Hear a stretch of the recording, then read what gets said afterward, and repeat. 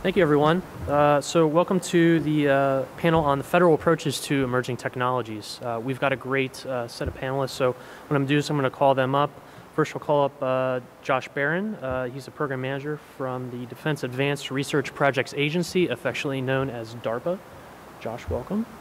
Andrea Brandon, Deputy Assistant Secretary from the Department of the Interior. Chuck Roman, Director of the Information Technology Laboratory at the National Institute of Standards and Technology, also affectionately known as NIST. And Scott Rembrandt, our Deputy Assistant Secretary from the Department of the Treasury.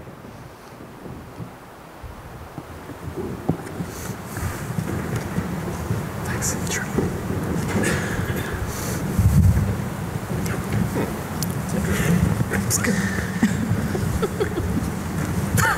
Musical chairs.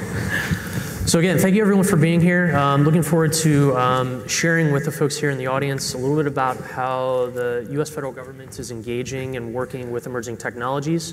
I think just to frame the conversation a little bit today, in my mind, there's really kind of two approaches to this kind of very robust and dynamic framing.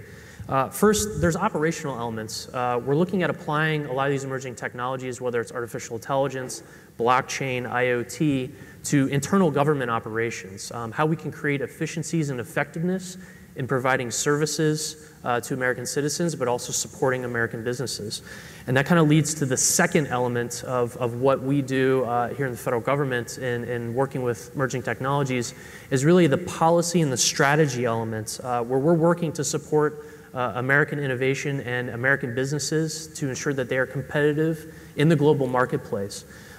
So with those kind of two buckets, if you would, what I want to do is turn it over to the panelists here to give some opening remarks. I'll jot down some questions, and we'll kind of dive into how we are both individually and collectively working together to advance the U.S. government's role in supporting and driving forward American innovation in the global marketplace. So, Scott, to you. Sure, I'll kick things off. So my name is Scott Rembrandt, and I'm from the U.S. Department of Treasury's Office of Terrorist Financing and Financial Crimes. And to step back for a moment, the Treasury Department, in addition to help fostering innovation in the financial sector, has a role in best positioning our financial sector and the international financial system to protect it against illicit financial abuse. So there's actually 800 people now at the Department of Treasury that work in this larger Office of Terrorism and Financial Intelligence.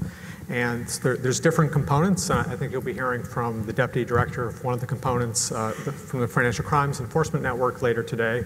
And their part of Treasury basically sets the rules of the road for anti-money laundering obligations for financial institutions. There's another part of our larger office, OFAC, which oversees our sanctions programs. There's another part of our office which manages forfeited assets.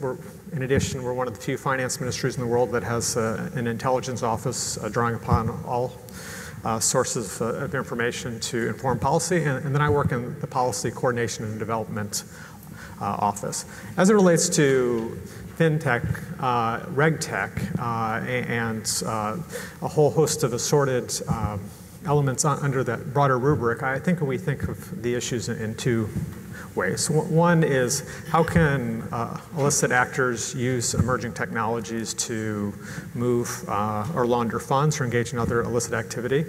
And how can we foster regulatory or technology solutions that encourage the financial institutions or the government to better identify, deter, detect, and disrupt illicit finance?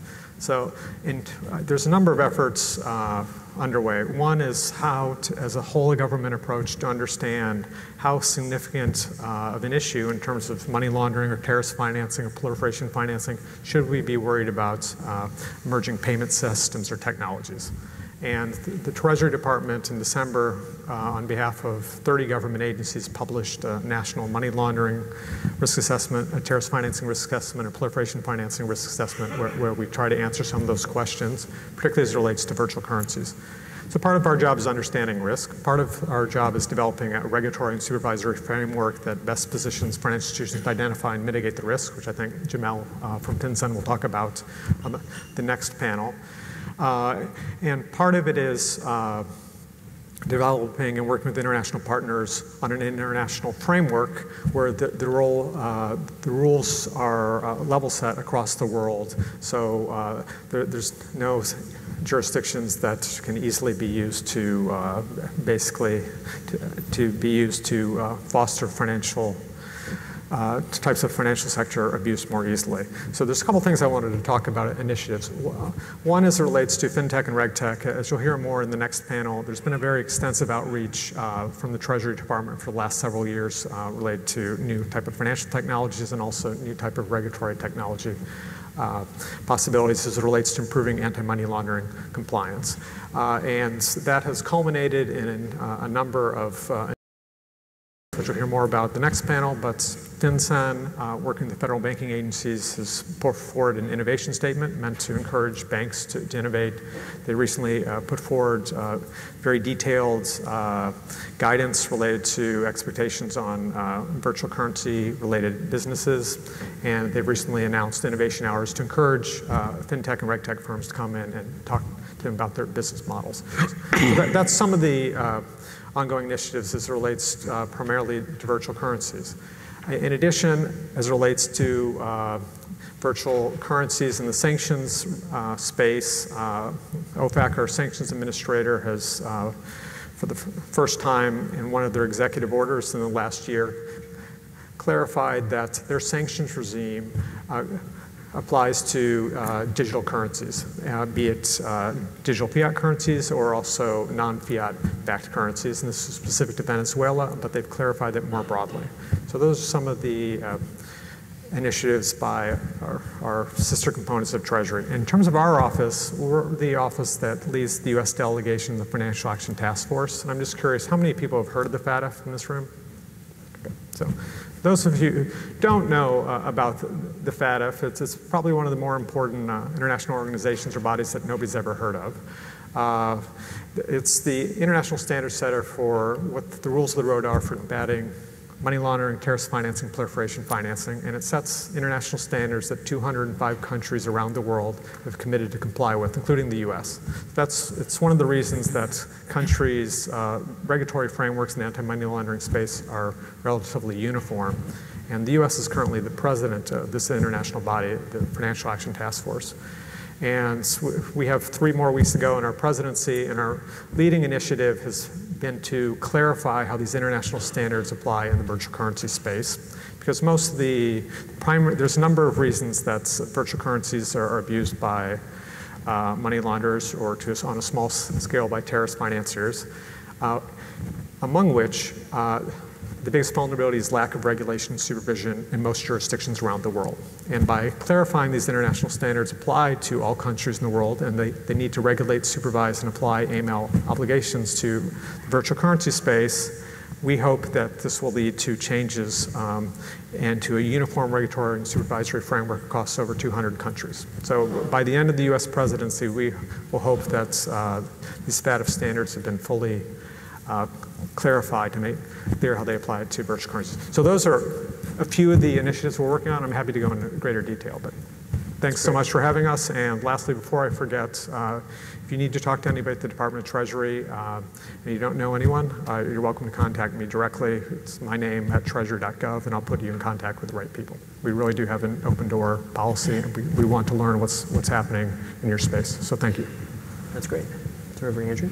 Hi, so in case you've forgotten my name already, I'm Andrea Brandon. I'm the Deputy Assistant Secretary for the Department of Interior for Budget, Finance, Grants and Acquisitions, and Property, as well as small business, the OSW office, and suspension and debarment. So kind of a lot of different functions that fall under my purview. So basically at Interior, we are actually working on innovation in all of those different lines of business, but more specifically, we're starting with the aspects of process robotics in our contract area. So basically, we are looking at providing RPA, process robotics, in contract closeouts, and that's only one segment of the contract life cycle, but that is the part of the life cycle that we've chosen to begin with because and we had a little bit of a backlog, if you will, and so, and there's a lot of repetitive processes that occur in the contract closeout segment of that life cycle, of the contract's life cycle. So that's the area that we chose to begin with. However, we are looking at developing artificial intelligence on other parts of our business processes for finance, as well as for grants, and also for property. So we're looking at maximizing our innovation across all of the different life cycles for all of the different processes, business processes within the department, but specifically for the ones that fall under my purview. We're actually mapping out all of the life cycles, all of the different handshakes, areas of handshake, all of the different areas where there's repetitive processing, and we're developing use cases to look at artificial intelligence and even to continue to look at process robotics in those specific areas under the particular parts of the life cycle. So we're starting with contracts, closeout. We will then be moving into our finance area.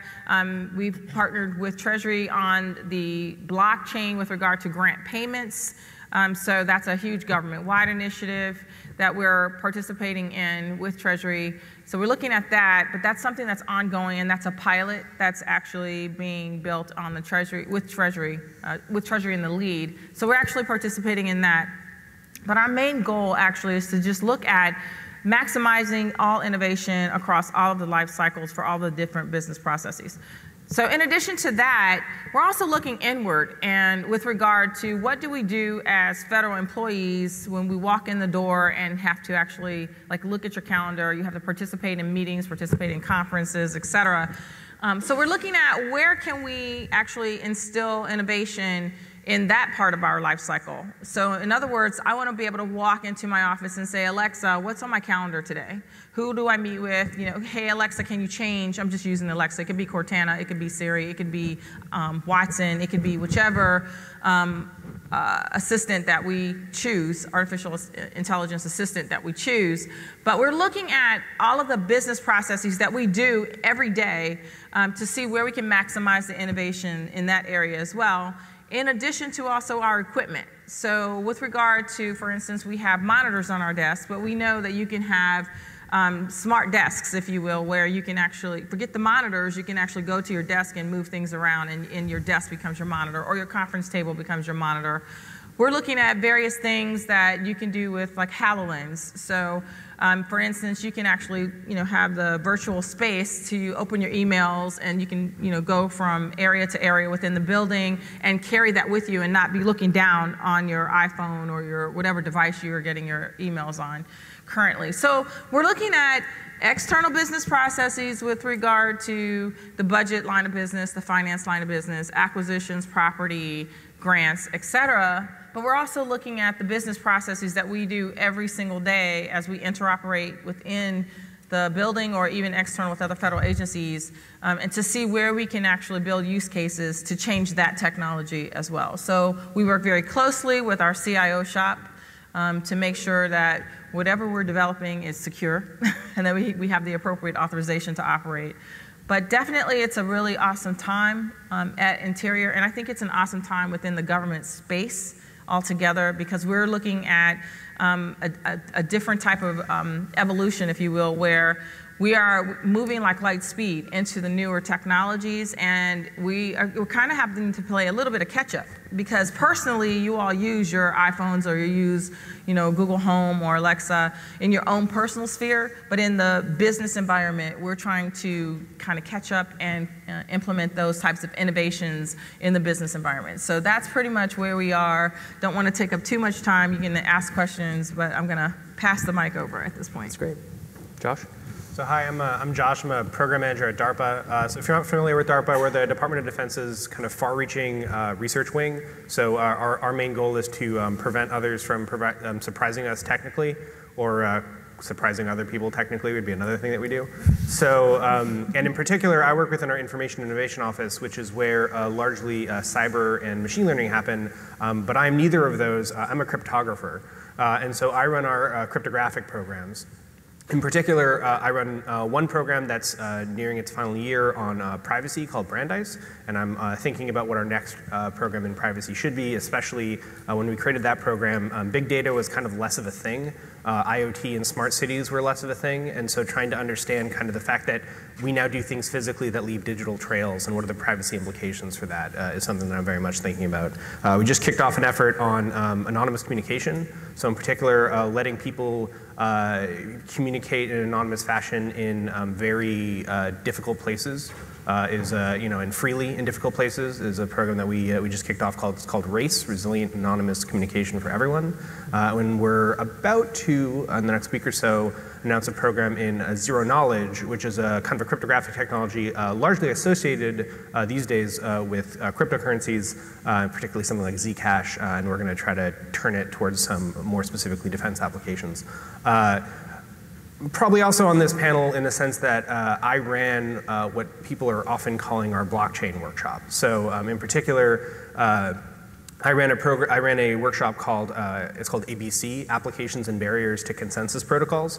We specifically looked at permissionless consensus protocols, and the reason we did that, just to kind of take a step back, DARPA's role largely is to push things that the kind of financial sector, the existing kind of ecosystem is not currently pushing, and pushing technologies that are entirely novel. And to be frank, permissionless consensus protocols are largely cryptographic technologies coming out of the late 80s. And there's a whole kind of software ecosystem that's doing it now, which is great, but if I'm being honest, it's not clear to me that that's a thing that DARPA should be pushing on. Permissionless, by contrast, is kind of fascinating in the sense that that's a giant ecosystem of people working together where there was kind of nothing incentivizing them to work together. And so the question there is what could DoD's role be in that? And so we asked 3 questions. One, could you create a permissionless blockchain, as it were, without having to pay people? Which is another way of asking, if DoD stood up a permissionless blockchain, would we by necessity be creating a currency?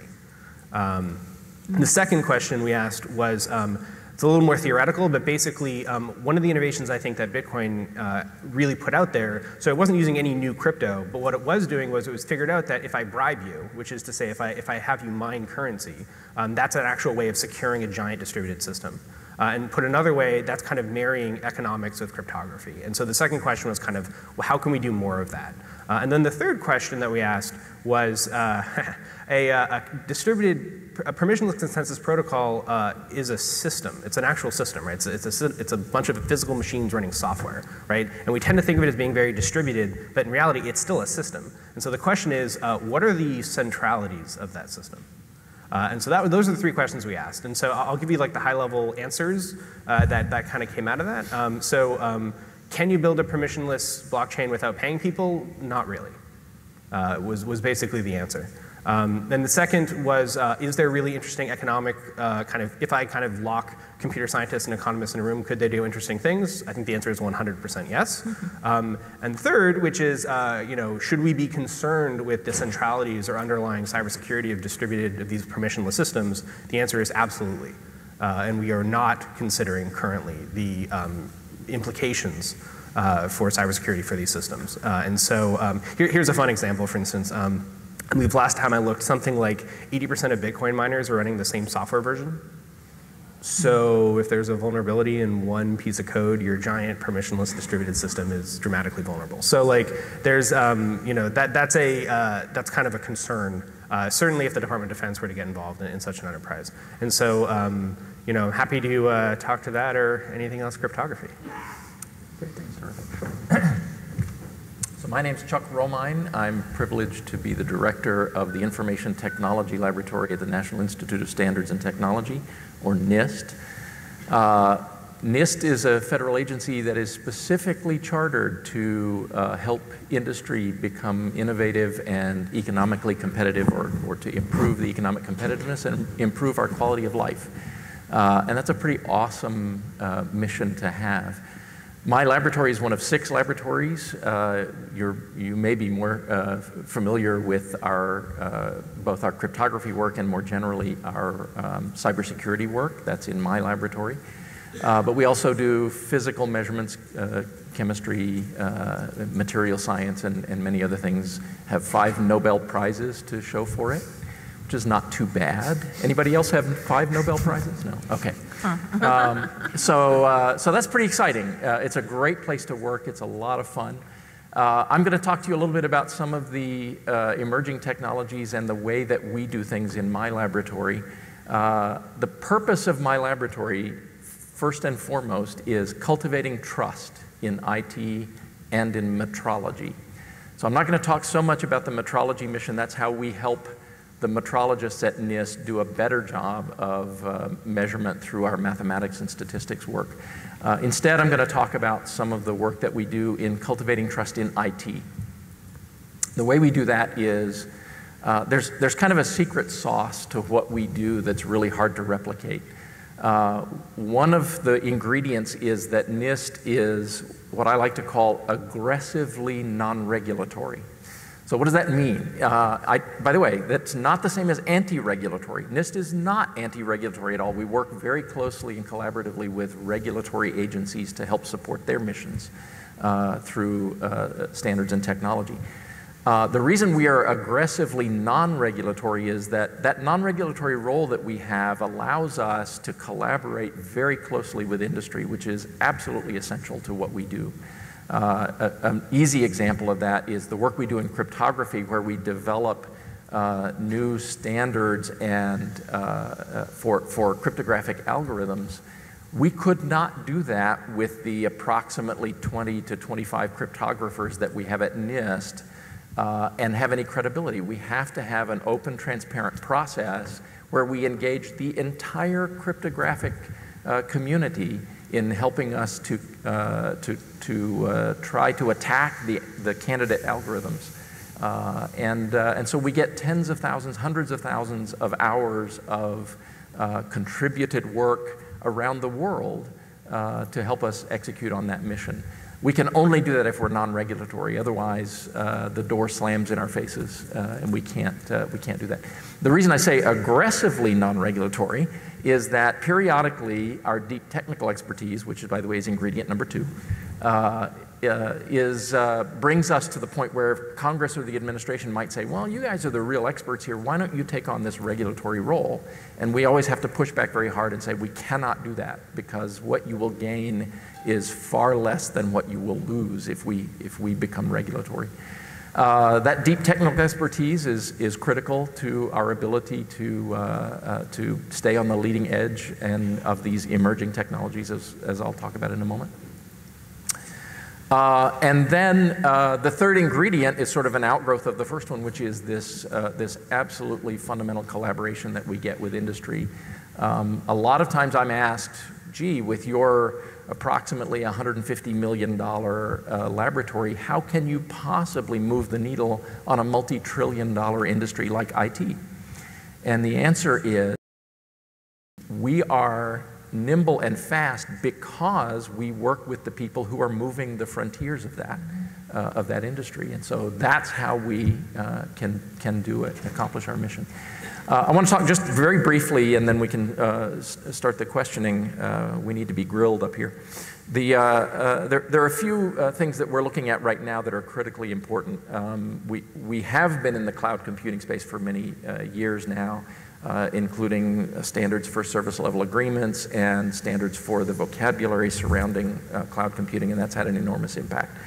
We're pivoting now. We've got some work in blockchain, since that's being discussed currently. We have a blockchain laboratory.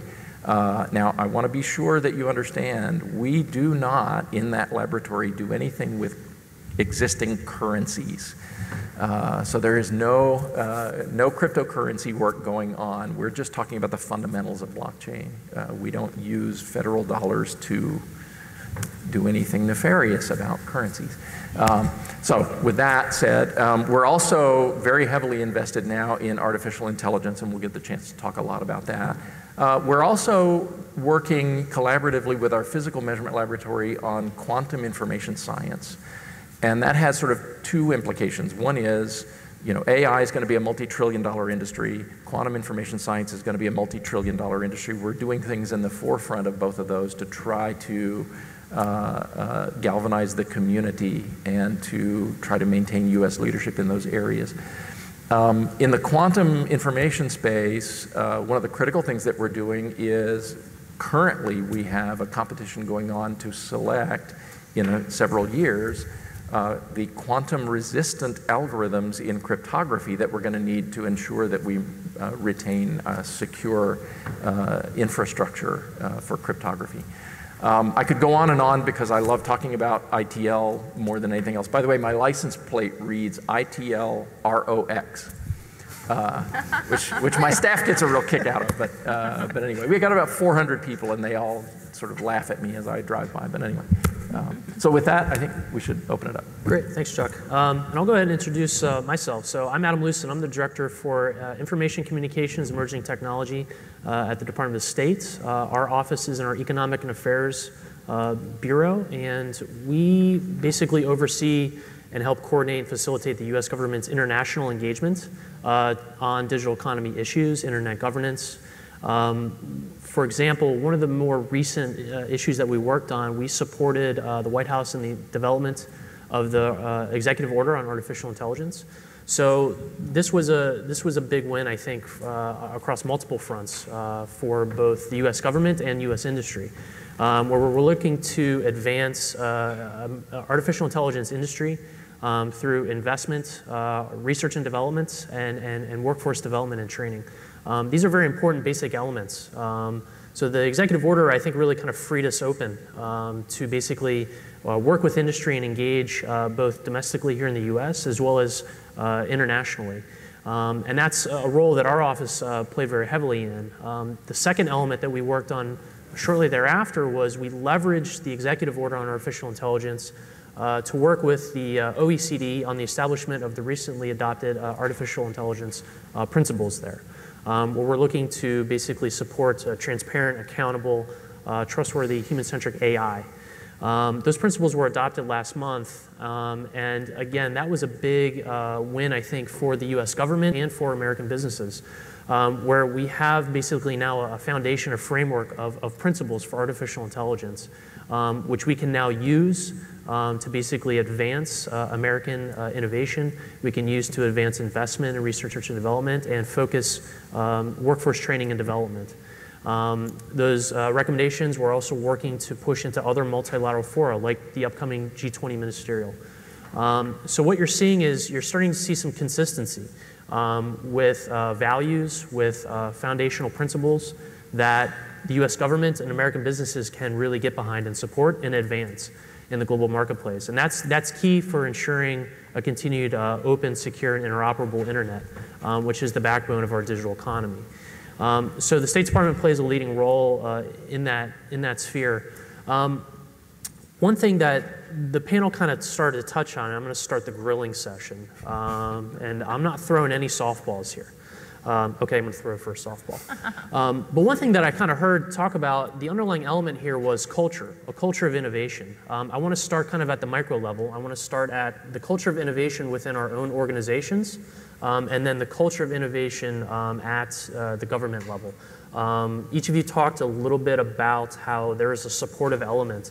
And I will say, as great as that sounds, I know from my 17 plus years of experience working in and with the federal government, that is not the case. Culture of innovation is very hard. There's a lot of risk aversion to advancement and applying technology. So I would like each of you to talk a little bit about the culture within your own individual organization and how it has worked to promote a culture of smart risk-taking, of applying innovation to create efficiencies and effectiveness.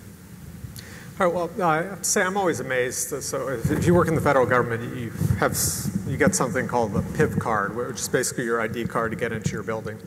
And the Treasury Department, being at the cutting edge that we are, you now can insert it in your computer, so only you can use your computer.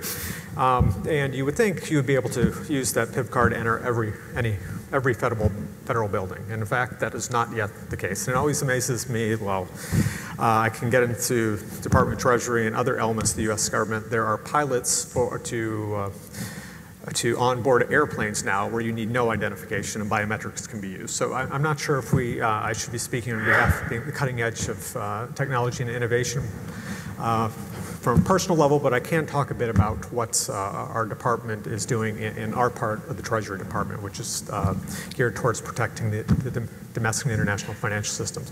One is integrating our components from a data management perspective. There's, as you can imagine, there's a lot of systems and that need to be further integrated, and better management of data. It's one of the key priorities of our undersecretary. We've appointed the chief data officer for our part of Treasury.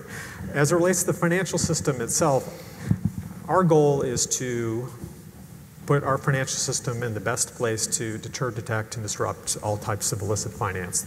Not only the predicate crimes, but the funds that are generated from those crimes and laundered. And to give you a sense, in the United States today, drug trafficking and types of frauds generate $300 billion US per year. That's just certain types of crimes, $300 billion a year. So our job is to help protect our financial system.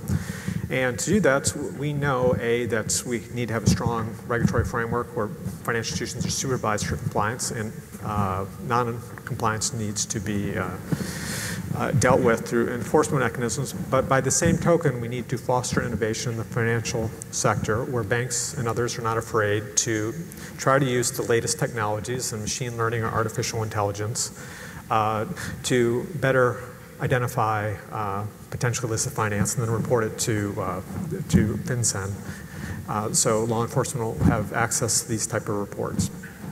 So there's been a lot of efforts underway, which I see the Deputy Director of FinCEN, Jamal Hindi, is walking in now. So he'll talk a bit more about this during his panel. There's a lot of efforts underfoot to encourage the banking industry and the financial sector to innovate without fear that if they build a more effective system for identifying illicit activities, they won't be penalized for that. And I think that's something Jamal will probably talk about in his panel. Great. So I would basically say that with regarding culture, there's two main things that I've seen. The first one and foremost thing is the federal employees and staff really caring and having concern about whether the newer technology is going to replace their job.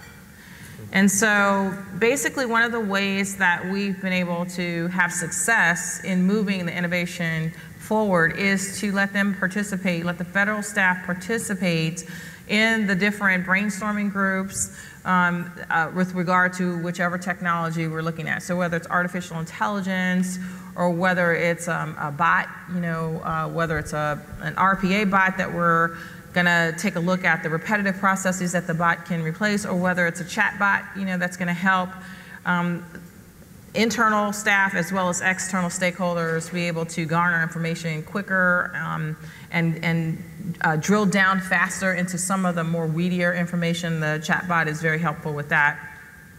And letting them also come up with use cases. And they get to develop the use cases so they don't develop themselves out of a job, so to speak.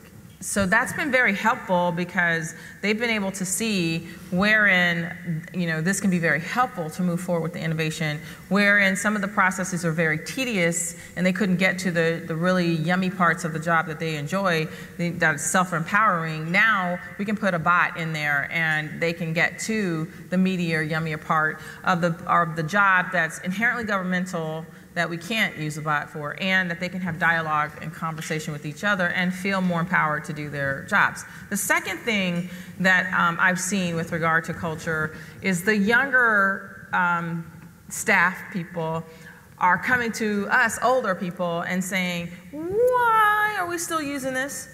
Why do we still have this software? When are we going to change? Why I can do this at home? I can go talk to my to Nest and say turn my heat to here or to there. Why are we still using this software and this monitor and this et cetera? And the older employees are like, it works. What's the problem? We don't need to change it. Why do we need to change? So marrying those two together, having us work more cohesively on working groups. And letting our older people like me help to develop use cases and help to do brainstorming. And some of those things we recognize that, we too would like to kind of unburden very tedious types of tasks. And so we're like, oh, this bot would be really good doing that. Oh yeah, that works. This is good. So in that situation, those are the two really key things that I've seen that has been, challenging for changing culture, but also something that if you focus on it, it can help move things along, move the innovation along. With regard to one of the more current use cases that we're looking at that's kind of got everybody really excited, worried people initially, but they're excited about it now, is we're looking at putting an artificial intelligence behind the scenes on like several of our business process software. So for instance, our grant system, putting an AI behind it so that it can monitor what the employee, that individual employee is doing based on a set of competencies, skill sets, knowledge, skills, and abilities that we've trained the AI to look at. And we're saying that a person that's carrying out this particular function should have these types of skills and abilities, et cetera. We're training it. And then, of course, it's self-learning as well. But we put some boundaries around it. We don't want that whole runaway AI situation going on. But basically, looking behind this, it's working behind the scenes, and as the employee is engaging in the system, it can pop up on the screen and say, here are some additional marketing, areas that you may want to look at, or here's some other terms and conditions that I note that you didn't put into your agreement, or here's some other regulations that may be applicable to this. I notice you're kind of having a little bit of issues with this, or, in a nice way, and yeah, I may not be making it the nicest terminology right now, but we're looking at putting that AI behind the scenes so that it can become like a virtual assistant to the employee, kind of like real-time training, real-time coaching, real-time executive coaching, et cetera, facilitation to that individual one-on-one so that we can help.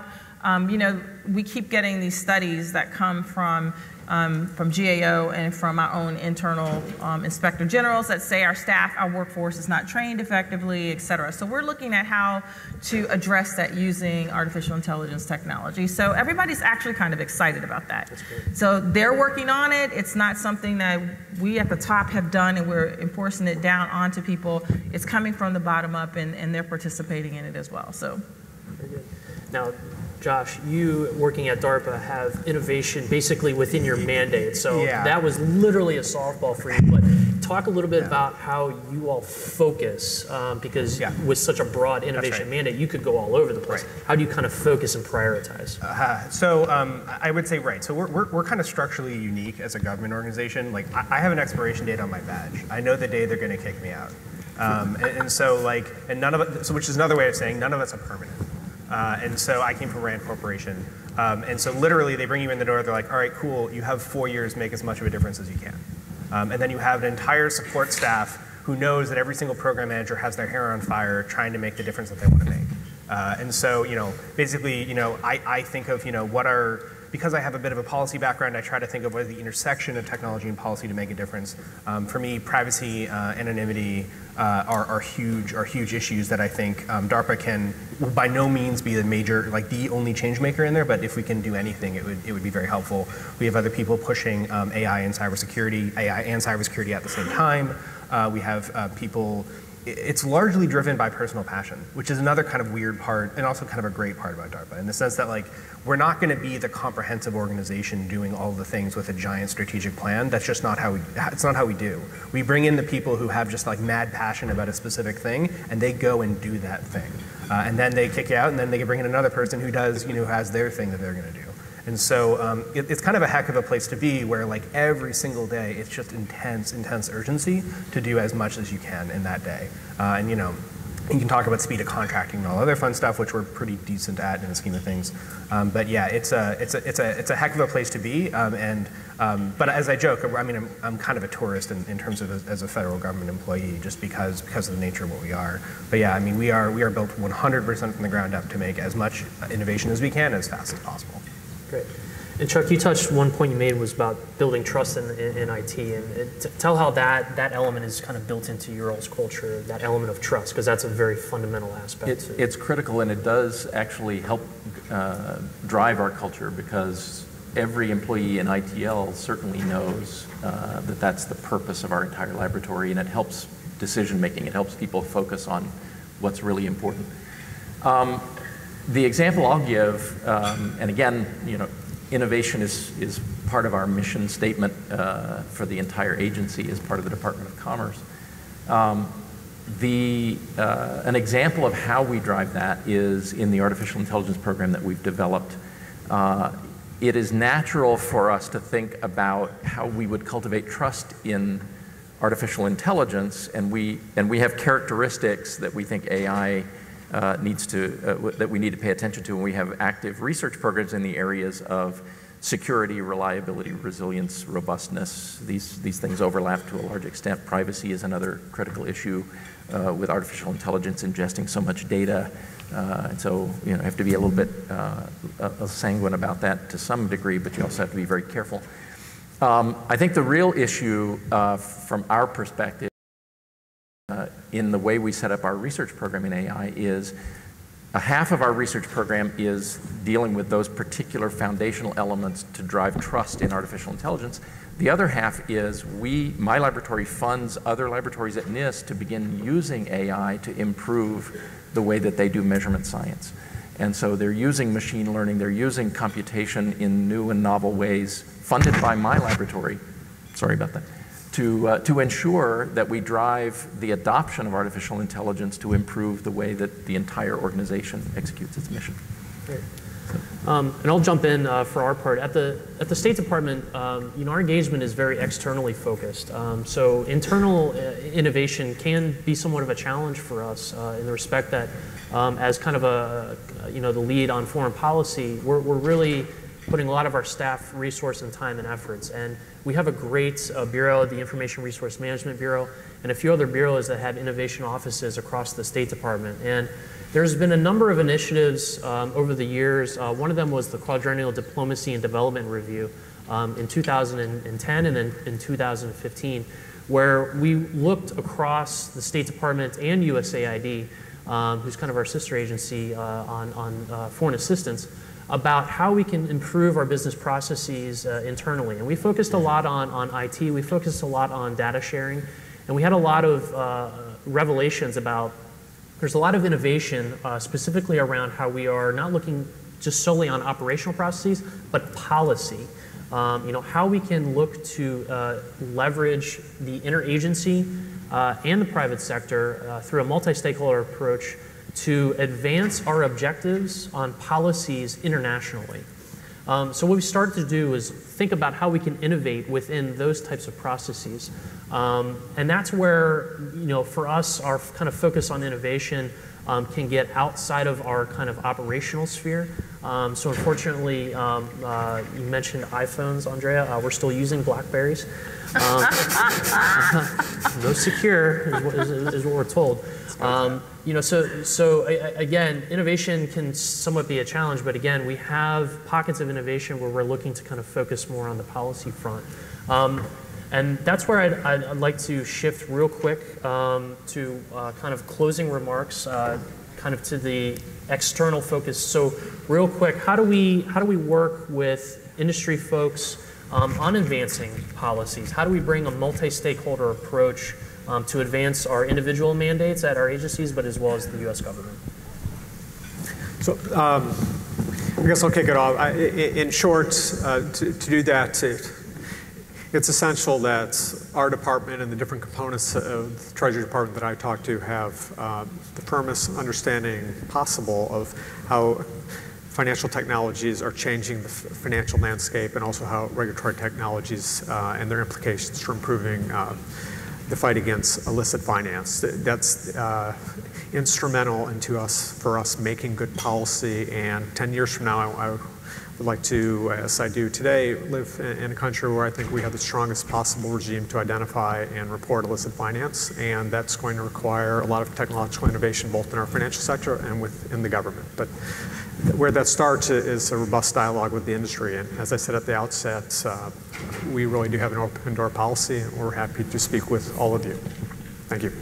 So basically, we participate in these types of conferences. We have various employees or staff that participates at various conferences and various levels, so we get to engage with our stakeholders during the conferences. But in addition to that, we have industry days and reverse industry days where we invite the business community to come in and speak to us about what they're doing, and then we have the other side where we go out and we host a very big industry day where we can actually go out and say, this is what we're looking for, and to garner feedback, almost in like a town hall type of setting. So we do both types of, or all of those different types of methodologies in order to engage our stakeholders and ensure that we're receiving the appropriate information back from external, and that the industry also knows what we're expecting. And I like to tell, whenever I go to any of these conferences, I like to tell all of you that, just kind of like a heads up, the government is moving forward in this innovation. So if whatever it is you're offering to us, if you don't have, your product isn't engaging with process robotics or artificial intelligence, or, it's not on the cloud, or et cetera, then that's something that you, as your own organization, will have to go back and take a look at whatever that product is that you're selling to us, because we don't want your old product and then have to pay extra to get you to innovate it. We want a newer product that will help us all move forward into the 21st century. Great. Yeah, so I mean, every program manager at DARPA is in constant contact with industry, because the way that we work is by understanding kind of where you are. I mean, one of the coolest parts about my job is like getting surprised at least once a month, where it's like, oh my God, I had no idea this was possible, because some company somewhere just goes and says, hey, here's this thing we can do, right? And so the way that we do what we do is by keeping the pulse on on just industry and academia, obviously, as kind of broadly as possible. And so if we're not engaging, we're doing something terribly wrong. Chuck? Just close my part by saying that I already alluded to the fact that we partner very closely with leading IT industries. We have the National Cybersecurity Center of Excellence in Gaithersburg, where we partner with more than 40 leading IT companies to improve the state of cybersecurity, broadly speaking.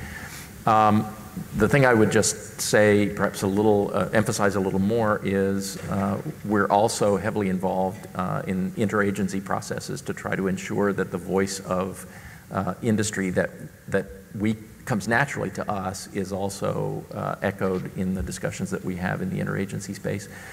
And then finally, one last thing I think is the whole notion of this innovation and on the coattails or in partnership with industry, I think is just a critically important thing for keeping the pulse on what's going on that can benefit the federal government, broadly speaking.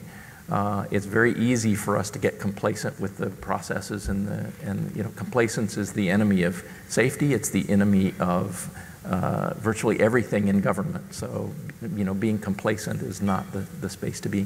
One last quick thing is NIST has sort of 4 core values, like most places have core values, except there's a difference at NIST. We actually live these every day, which is really pretty exciting. So perseverance, integrity, excellence, and inclusivity. And the perseverance is we're more than 100 years old and still working on critical elements. We can do that for decades if necessary.